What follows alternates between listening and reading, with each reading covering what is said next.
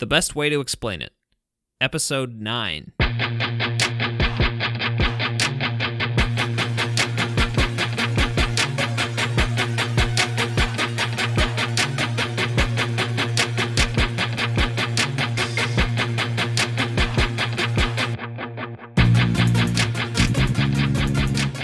Welcome, everybody, to yet another episode of The Best Way to Explain It, the podcast that actually knows who let the dogs out.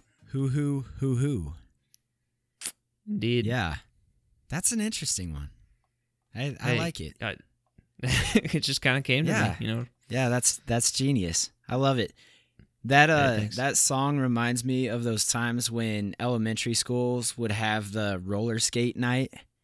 Did you ever have those? Okay. Yeah. No, actually, one of the memories I have of those is they put it on the same day as my birthday. Oh, nice. And I really just wanted to. I did not like roller skating. Yeah. And so I did not want to go, but because it was my birthday, I was having people over. And my mom was telling me, okay, you have to go because all your friends have been waiting to go on this rollerblading trip. So I had to go rollerblading, and they literally sang to me.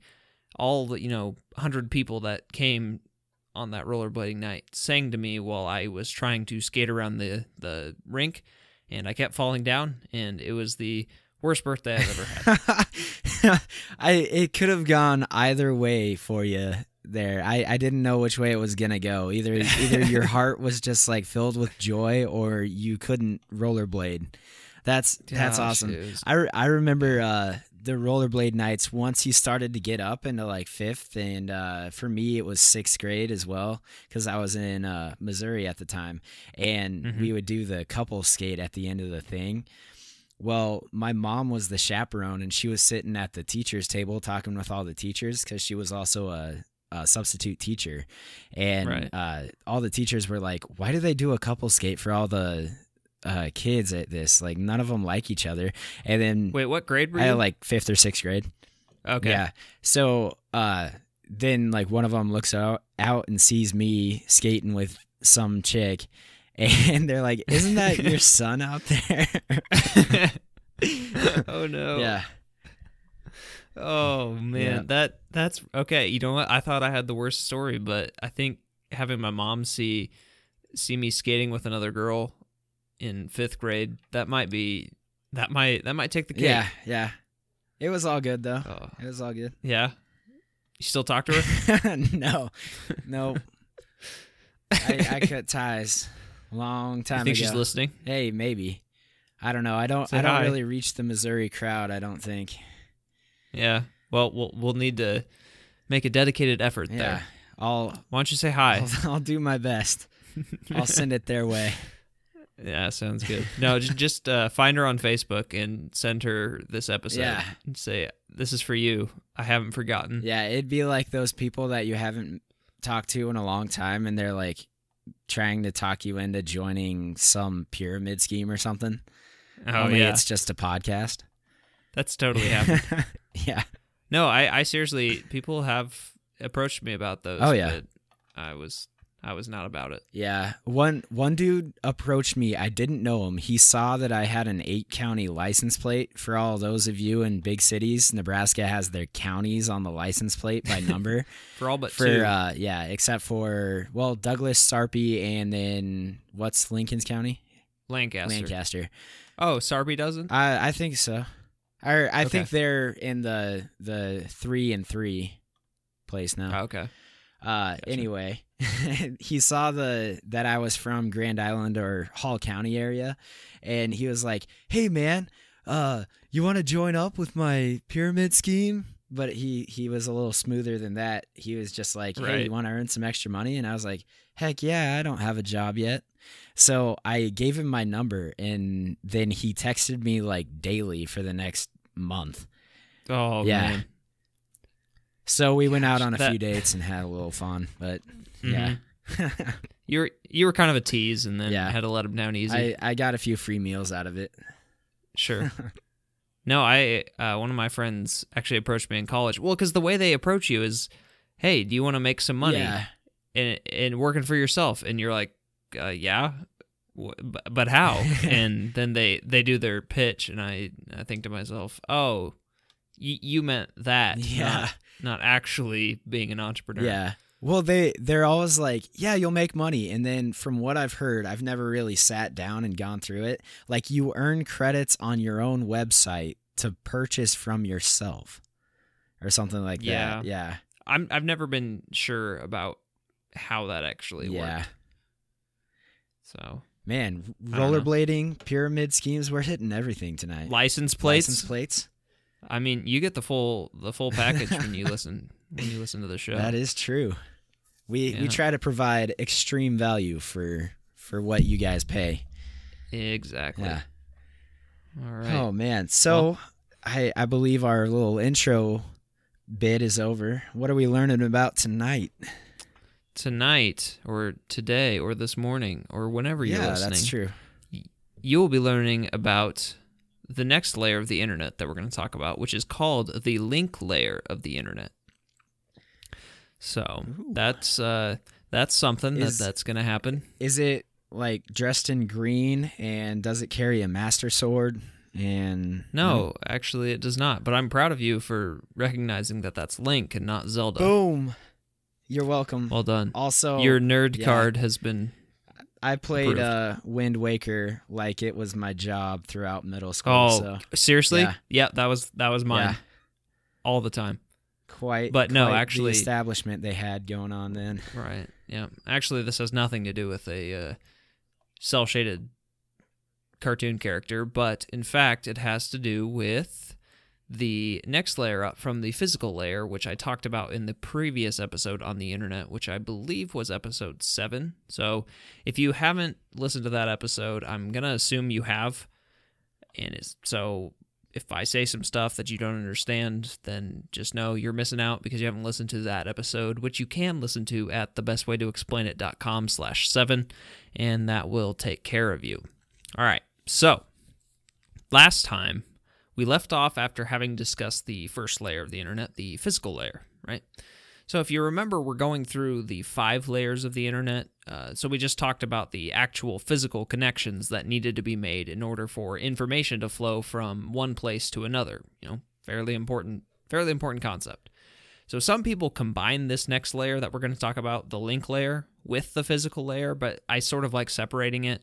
Just FYI, there is some overlap with the physical layer, so I really hope you paid attention. All right. I hope you pay attention, Bracken. I didn't last time. I probably won't this time. Right. This is where it gets interesting. Awesome. This is where the fun begins. Oh. Are you making Star Wars references right there? I've always wanted to make that reference and have it not be awkward. This is where the fun begins. I love it. Never tell me the odds. Okay, no, that didn't work. I hate sand. I hate sand. No, okay. Well, we've regressed into prequel area territory, so probably should get going. All right. So the link layer, which is sometimes called the data layer, but most of the time called the link layer, occasionally called the data link layer. So any of those names is going to refer to this. And so this is what controls access to the physical layer. So if you remember, I talked about how there are addresses and protocol data units at almost every layer. Well, the address for this particular layer is the MAC address. So MAC, MAC, stands for Media Access Control. It's supposed to be a unique physical address for the Network Interface Controller on devices, or the NIC, NIC. So those are some acronyms for you. And so each device needs some sort of physical thing that connects it to the network, right? Otherwise, it wouldn't have access to the physical layer. So this thing is what we call the Network Interface Controller of the device. So the NIC of the device is the physical thing that connects the device to the network. And so at the link layer of the internet, the data needs to know where it needs to flow. So we need an address that tells the data, hey, if you've got information to send to this or for this person, send it to this address. Now, I say this MAC address is supposed to be unique, but you can actually change your MAC address if you want. Well, you can kind of change it. You can spoof it, which we'll talk about a little bit later. But for now, we're just going to assume that the MAC address you have is unique and unchangeable just for simplicity's sake. And you can Google how changing it works if you want to. And okay, so what does the MAC address look like? Well, it's a 48-bit, and if you remember bits from the very first episode, thebestwaytoexplainit.com/1, where I talked about CPUs, it's a 48-bit address of values, so that means it can hold 2 to the 48 addresses, which is a buttload of addresses. A buttload. Is that a technical term? Yeah, that's actually that's the term. How much is a buttload? It's at least 2 to the 48. Okay. All right. Yep. Well, it could be lower though, right? What do you mean? Like a buttload could be lower than 2 to the 48. Nope, equal to or greater than. Equal to or greater than? than? Lower bound. All right. Lower bound buttload. Good to know. So, yeah. So, the way these addresses are defined is actually another IEEE 802 standard. So you can look up how they do that if you want. If you remember, I talked about at the end of last episode, or the last internet episode, I talked about the IEEE 802 standards. So MAC address is another standard that they've defined. So if you go to the command line of your Windows computer, which you can do by just going to like your search bar and typing CMD, and that'll be your command prompt. You can type ipconfig, ipconfig /all, ALL, and you'll see a bunch of text that comes up that probably is going to look really intimidating to you. But if you look for the words physical address, then to the right of those words is a number with some dashes every 2 numbers of letters. So this number is in what's called hexadecimal format. So that's, if you remember back again to episode 1, I talked about base 2. Well, hexadecimal is base 16. So we have the numbers 0 through 9, but in order to represent all 16 values that are in base 16, we use the letters A through F. So that's why there's going to be this mix of letters and numbers. So that's the MAC address, that number with dashes every 2 numbers of letters. So okay. That's the MAC address for that specific network interface controller. So the reason the number has letters in it, yeah, because it's hexadecimal, right? I just said that. Jeez, man. I know. I'm doing bad. It's okay. It happened to me last time, so you're good. Yeah, we're still learning, and they're learning along with us, right? And we appreciate that. Yeah. So, for those of you who have not taken the initiative to look at your own MAC address, seriously, come on, it's super easy. But it's basically just going to look like 6 sets of 2 letters or numbers with dashes in between them. Sometimes you'll see it with colons instead of dashes. And each 2 letters or numbers represent 8 bits. So hex represents 8 bits really well, which is why we use it, because two digits in hex represent 8 bits. So it's a pretty convenient way to represent bits. Okay. Okay, so that's your MAC address. So it just says, this is the physical location of this device, or this is the way in which physical information will flow into my device. This is where it is. So it's just a way for the network to tell which network interface controller is which, because there's going to be a bunch of these on the network, presumably if you have a bunch of different devices on your network. So now we're going to go to the PDU, or the protocol data unit. So in the link layer, we're going to use a frame as our PDU. So basically a frame is just a chunk of data that contains a header and a footer of information. So the header of the information tells the network usually things like, where should I be sent? If I can't go there, who do I tell? They also pick up information along the way to the destination, because they're going to go through multiple different like routers and networks on the way to their destination most of the time. So this brings me to one of the more important topics about the link layer, which is network topology. So network topology is the physical and logical arrangement of a network. So if you think about the internet, everything seems to be connected with everything, right? So that's how we all know about each other's Facebook and Twitter feeds, right? Because the internet is literally just, it's an internetwork. It's a network of networks. So the problem is, though, we don't want to have a physical line or a Wi-Fi signal coming from every single other computer on the internet, right? That would be, ridiculous and stupid. That would be way too much connections that you'd have to worry about, and just really unnecessary.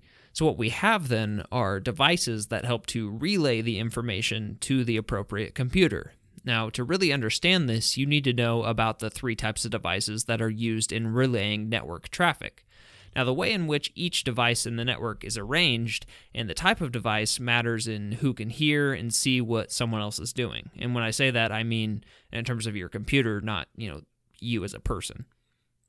Now, each of these devices has what are called ports. So these ports are usually places where Ethernet cables can be connected. If you remember Ethernet cables from last time, again, super important that you're listening to each of these one after the other. So suppose there are 4 ports in each of these devices that I'm going to talk about. So the first device we'll talk about is the hub. So a hub is the dumbest of the 3 devices. Now, what it does is if you suppose that there's some network traffic, and again, traffic is just a network term for data. So suppose some network traffic is sent on an Ethernet cable to one of those ports. What the hub is going to do is relay that traffic to every other port it has. So say you had 4 computers connected to the hub, then every one of those computers is going to receive the network traffic. Everyone can see everyone else's traffic, see in quotation marks, on the network. The computer itself then is going to look at the header of the frame to see if the traffic is meant for that computer. If it is, then it does something with the data, and if not, then it's going to discard it. So hubs are really dumb, but they're cheap and quick and easy. Does that kind of make sense? Yeah.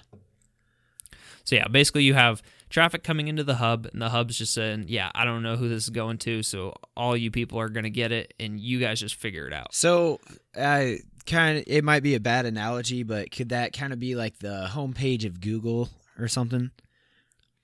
How do you mean? Like everyone goes to the homepage and then they traffic elsewhere from there, kind of? I don't know. Maybe it's a bad analogy, I guess. I'm not sure that necessarily is correct. Right. I think it would be, okay, so say you had somebody send mail to the post office. Yeah. And the post office, because this is electronic data, so it's not going to be a perfect analogy. So the post office just makes a copy of every single letter. Okay. Because let's just say the people that work at the post office are super lazy or they're just super dumb and they don't know who it's supposed to go to. So they just stick a copy of that letter in everybody's mailbox and they're just going to trust you that, hey, if this letter's meant for you, you're going to know what to do with it. And if not, you'll just discard it. Okay. Does that make sense? Okay, so that's what a hub is. That's why I say it's dumb. It doesn't know. It doesn't do anything. It doesn't special. Know anything. Okay. Right. Now, I would say the hub is dumb because we also have what's called a switch. So the switch is the second device I'm going to talk about. Now, a switch is very similar to a hub, except it's smarter. You still have the 4 ports, and again, 4 is just an arbitrary number. It could be any number, really. It's physical space. That's the limitation here. Now, switches learn, in quotation marks, which computer is associated with each physical MAC address after a few messages, and then they are able to only send information meant for that computer to just that computer. Nobody else can see it. Now, this learning process is extremely quick. It really takes barely any time at all. So switches do the same thing as hubs, but they're just more efficient and really more secure because not everybody's going to be getting the data from that's meant for everybody else. Does that make sense? Yeah. So a switch is just like somebody sends mail to the post office, and the post office looks at the designated address, and they stick it in the appropriate mailbox. So nobody else is going to be able to see that except the desired recipient. All right. So that's a switch. Yeah.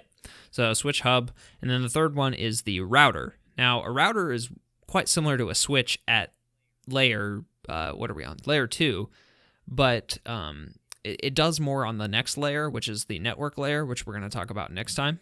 They're programmable and really popular, and you likely have one.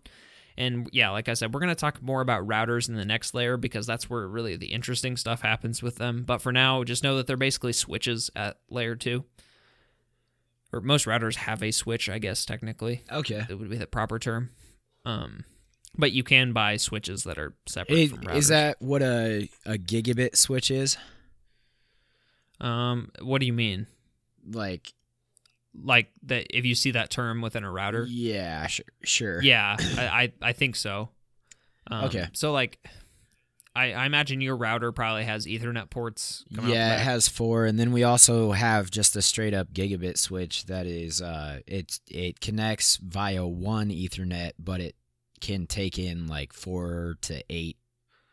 Right. So that one connection is going to hook you up to what's called the WAN, or the wide area network, Okay, which we're yeah. going to talk about later. And then those other 4 will connect your LAN, your local area network. Okay. And that'll make more sense Yeah. later. So don't get hung up about that just yet. All right. Okay. So how does a switch or a router know which computer to send the traffic to? Well, it uses what's called the Address Resolution Protocol, or ARP for short. So ARP's just a protocol that's going to tell the switch or the router which physical address is associated with which IP address. And we're going to talk about IP addresses at the next layer in much more detail, because that's where that's the address of layer 3, whereas now we're at MAC addresses, Yep. right? So the frame then carries information about IP addresses. So these IP addresses need to be translated or resolved into physical addresses, since this is what this layer of the internet understands. It doesn't understand IP addresses, only physical addresses. So the process for ARP is not really that hard. So first, when data is received by the switch or the router, it's going to look in what's called its ARP cache, which just lists the corresponding MAC address from the IP address of the data it's just received. So it has like a table that it just looks up and says, oh, this IP address, oh, that belongs to this MAC address. And it just does that lookup every time it gets, information. Okay. So that if it finds it, then all's well and good, and it's just going to send it to that physical address. But if it doesn't find it, it's going to send out what's called an ARP request, which basically says, who has this destination IP address? Tell me, please. And then so this request is sent to all the devices that are connected to the switch. So then it's going to wait for an ARP response from the device that has been assigned that IP address. And then this device is going to send back its MAC address so that the switch can update its table and know that the MAC address is associated with that IP address. So does that kind of make yeah, sense? so they taught ARP manners to say please and stuff. Pretty Wow, much. that's Actually, really cool. that's funny. If you look, there's a program, and actually, if anybody wants to ever download it, it's called Wireshark. You can it's free and, easy to install and everything. But what you can do is you can capture network traffic, and you can look at each packet individually, and it'll break it up into nice little headers. So that way you don't have to look at just the raw data. It'll say, this is what this part of the packet is, this is what this part of the packet is. But if you look on Wireshark's, I don't know what you call it, like its incoming packets, because it'll sort them by protocol. Yeah. And so if you look at the ARP packets, it actually in English it says, who has this IP address? Tell this IP address. So like cool. they have that spelled out in English, even though that's obviously not exactly what the computer knows. But I just think that's kind of funny. That is pretty cool. Dude, but you seriously should try installing Wireshark, because you can actually, if you're able to get on the internet, you can, or on the same network as other devices, you can, and you're able to pull off what I'm going to talk about just pretty soon. You'll actually be able to look at other people's network traffic and, look for passwords, credit card numbers, and stuff like that. So I'm going to teach you guys how to exploit this ARP protocol here. Dangerous. So, yep. Okay, so with all these devices in mind, we're going to briefly discuss some security issues with this layer. Now, one of the biggest and easiest security flaws in how we set up the internet is called MAC spoofing. Now, if you remember back when I said you could change your MAC address, and this technically isn't supposed to be changed, though it is legal. So if you do it correctly, you can actually bypass some firewalls and see other people's traffic that you aren't supposed to. So for those of you who don't know, firewalls are just filters on your network that can deny traffic coming in from certain places based on a number of different factors. You can configure a firewall to look for certain things that might be dangerous to let on your network. Now, one of these factors might be that a firewall blocks traffic coming in from a specific MAC address. Well, If the attacker just changes their MAC address, then the firewall is just going to let them through, right? Since the chances are the firewall isn't configured to block the new MAC address. Or if a firewall has set up what's called a whitelist, which is just a list of allowed MAC addresses, then you can change your MAC address to be one of those allowed MAC addresses, and then the firewall will let you through. Okay. So, yeah, so that's what a firewall is. So if you ever peruse down to like, I don't know, if you ever get firewall pop-ups on your computer, that's what it's talking about. You have something installed that blocks certain network traffic and allows other network traffic. Could any of that affect network access types? Are you going to talk about that next time? Oh, network address translation? NAT types? Yeah. Yep, network address translation. It's actually a layer 3 protocol. Okay. Which I will talk about. But yeah, that has more to do with which ports are open on your router. Oh, okay. Which will make more sense within the coming episodes. Cool. But yeah. Cool. So, but yes, firewalls could say, no, nothing is allowed on this port. So, for example, on Xbox, you need certain ports open in order for because certain processes that Xbox uses run on those ports that allow you to play with people. And so if your firewall is configured to not let traffic go through those ports, then it's not. Then your NAT type is going to be strict or what? Yeah, I think it's strict, right? Strict or moderate. Typically, mine's moderate because we have firewalls that like block people from accessing our internet or something. I don't know. Right. So what you could do is go onto your router and set up what's called like port forwarding, which opens up those ports. And the port numbers you can just Google them. Okay, cool. But yeah, then that would theoretically change it. Yeah. So, but we'll talk again. Like I said, that's a layer 3 protocol, which we will talk about more when we get there. Okay. So let's teach you guys a security vulnerability here. So MAC spoofing, or changing your MAC. It can also be used to get traffic intended for someone else. Now, there are tools that exist that let you, trick the network interface controller into believing its MAC address is different than what it actually is. So I said you could change it. That's not technically true. You can tell your network interface controller that your MAC address is something else and it'll believe you. But technically, the actual physical address is going to remain the same.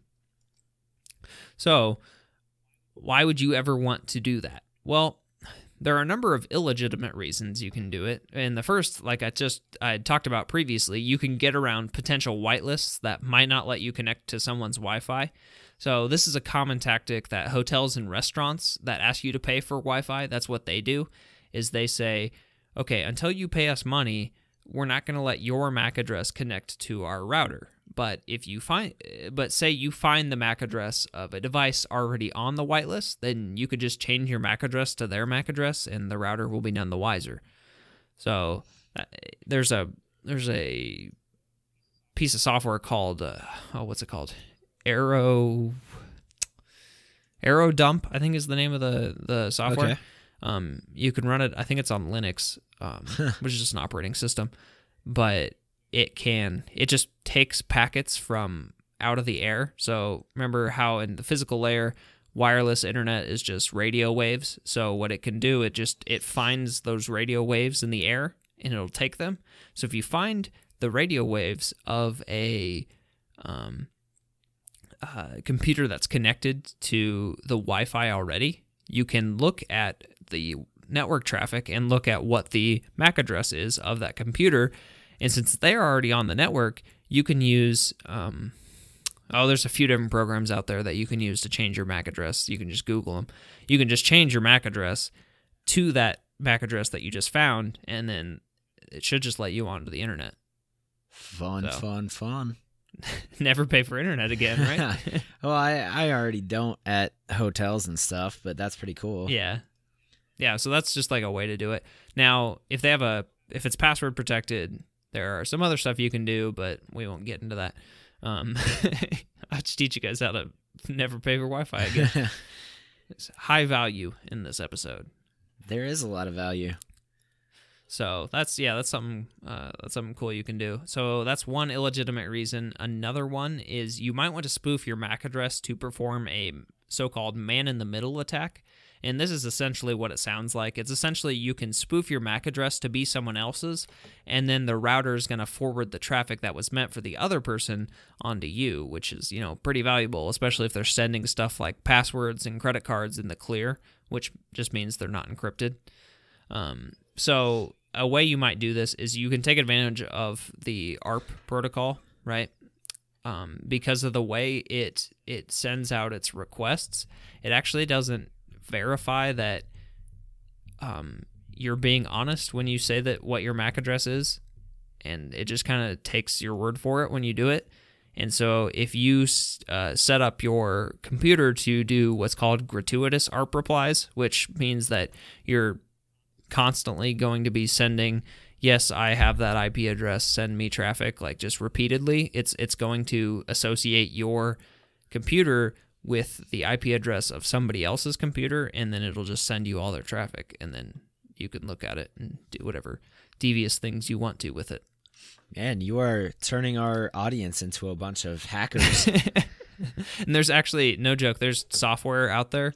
If you look at a Linux or an operating system called Kali Linux, it comes pre-installed with software that will pretty much do this all for you if you want it to. Well, if you're running a Linux operating system, you might as well know how to hack everyone. Like, you probably already do anyway. But yeah. Yeah. So, I mean, it's out there if you want to. Just don't do it to me, please. And, oh yeah, just so you know, I should probably add this caveat. Don't do it. This stuff is illegal. Don't do it. Well, yeah. Good to know after the fact. It's illegal and unethical, but it is something you can do. Yeah. So that'll be my caveat. So do it. Use it for good and for educational purposes, like I do. Okay. That NSA, that was not an admission of guilt. So did you I've have only done it to under perform controlled these circumstances. in class? Yeah, actually, I'm doing a project on ARP spoofing. Cool. So. Yep. All right, so that's MAC spoofing for illegitimate reasons. Now, there are perfectly legitimate reasons to change your MAC address. So suppose you're using a network interface controller that quits working, right? So you have this router that has this specific MAC address, and it just goes down. And suppose your ISP or your internet service provider only allows traffic to that network card. Well, you need to change your new network card's MAC address to the old address in order to be allowed internet access, right? Otherwise, you wouldn't be allowed through the whitelist.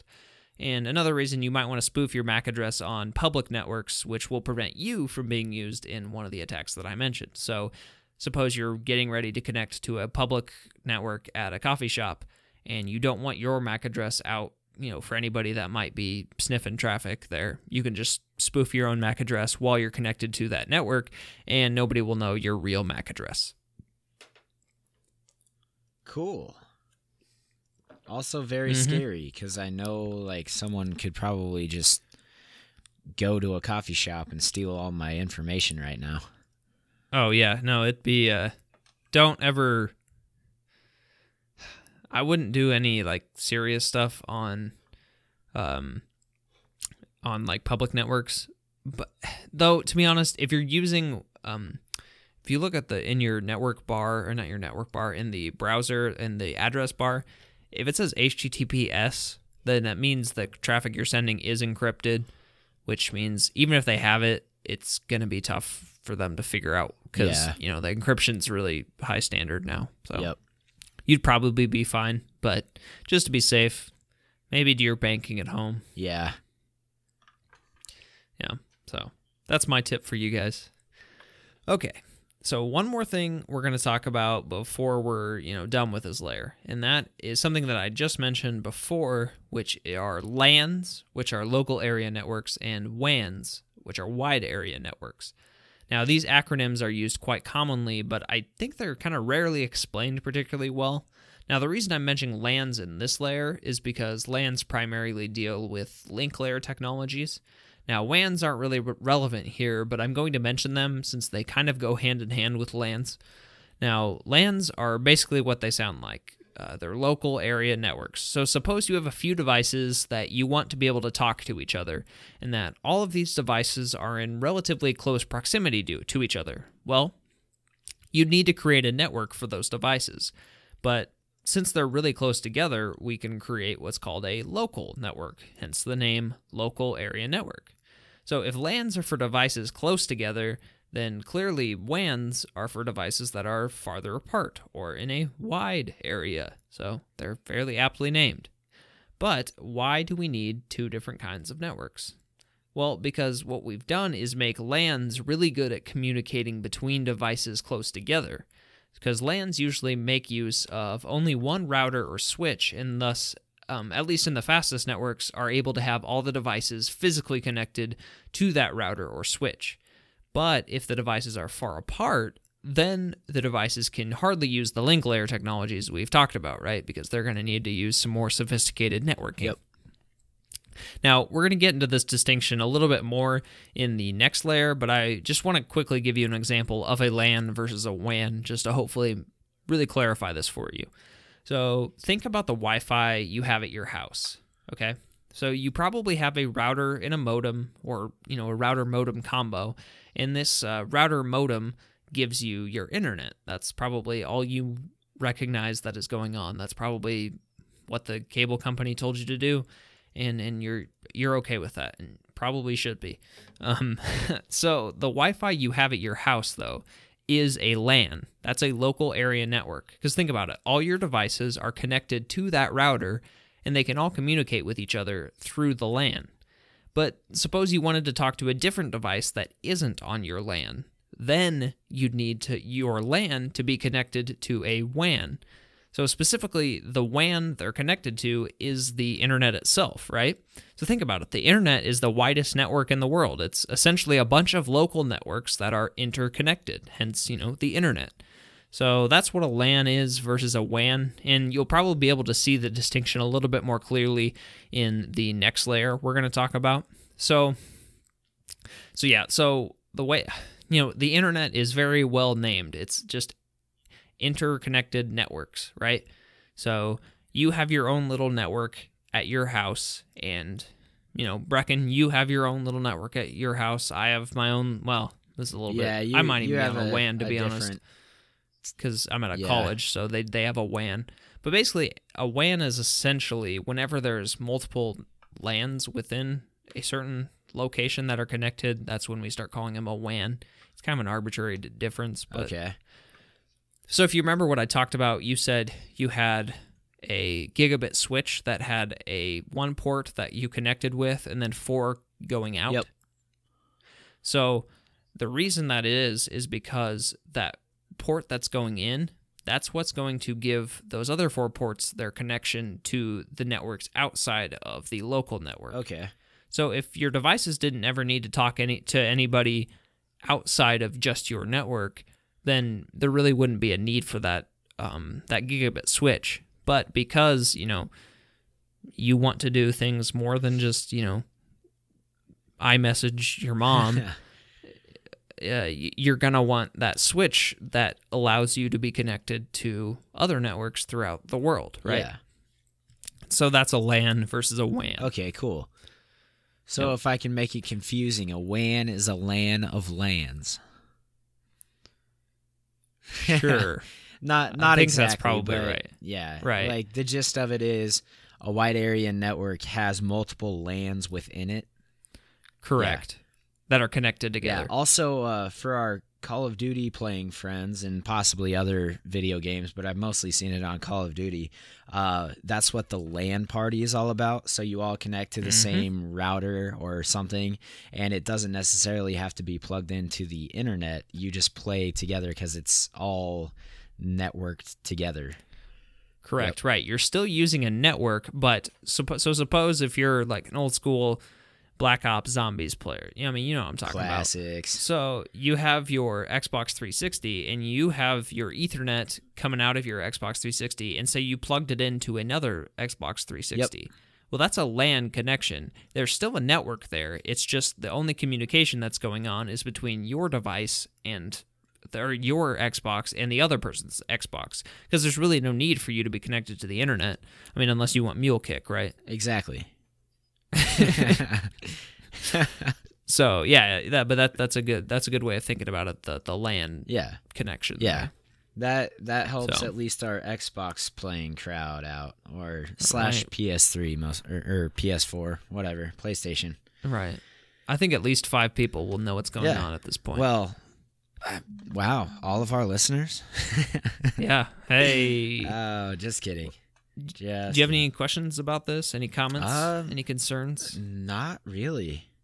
Did I do good? You did really well. You definitely took our mantra of being the best way to explain it to explaining the link layer.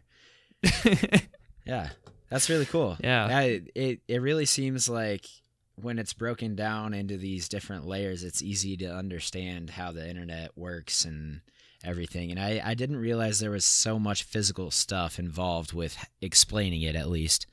You know, right? I just thought of it as like the cloud, right?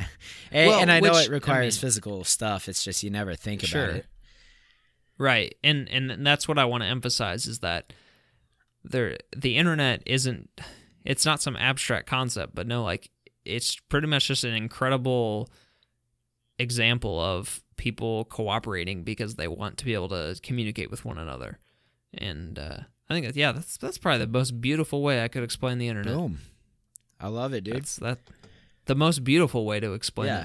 Yeah. So we're going to be launching another podcast here. The most beautiful way to explain it. We'll write everything in iambic pentameter. Yep. And what? Oh, yeah. No, that makes sense. And we'll have we'll do our episodes while painting like Bob Ross. Ah, yes. There are that's nice. There are no bad ways to explain it. There are just happy accidents. It's a happy accident. Just like this podcast. It kind of is. It kind of is. It really is. Well, we really appreciate you guys listening. We're having a blast doing this. So if you guys really like what you're hearing and you think it's going to be of some value to somebody, we'd really appreciate it if you shared it with somebody. And subscribe. That would be helpful. If you went to thebestwaytoexplainit.com/subscribe, you can I've made all the links super easy for you. You can find whatever it is you're going to be listening to.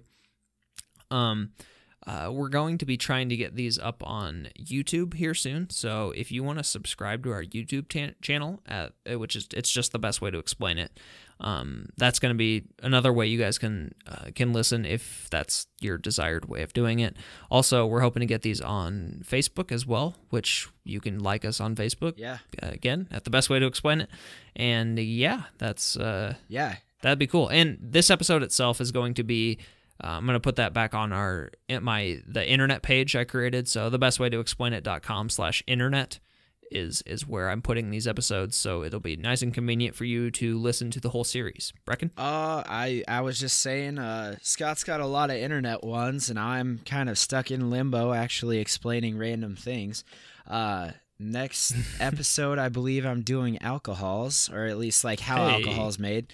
And then, if you have any suggestions, go to thebestwaytoexplainit.com/suggestions. Let me know what you want me to explain while Scott bores you to death. Just kidding. I'm really interested in this internet stuff now. I think once you get to this layer, kind of lets you take off on stuff that you've probably seen, like acronyms and everything. You're like, oh, I've seen that before. I never knew what it meant, but yeah, I've seen it before. Yeah. And so, we'll go ahead and link all that stuff in the show notes, which you can visit at thebestwaytoexplainit.com/9. And do you have anything else to say? That's about it. All right. Well, thanks for coming and listening. Talk to you next time. Get learning.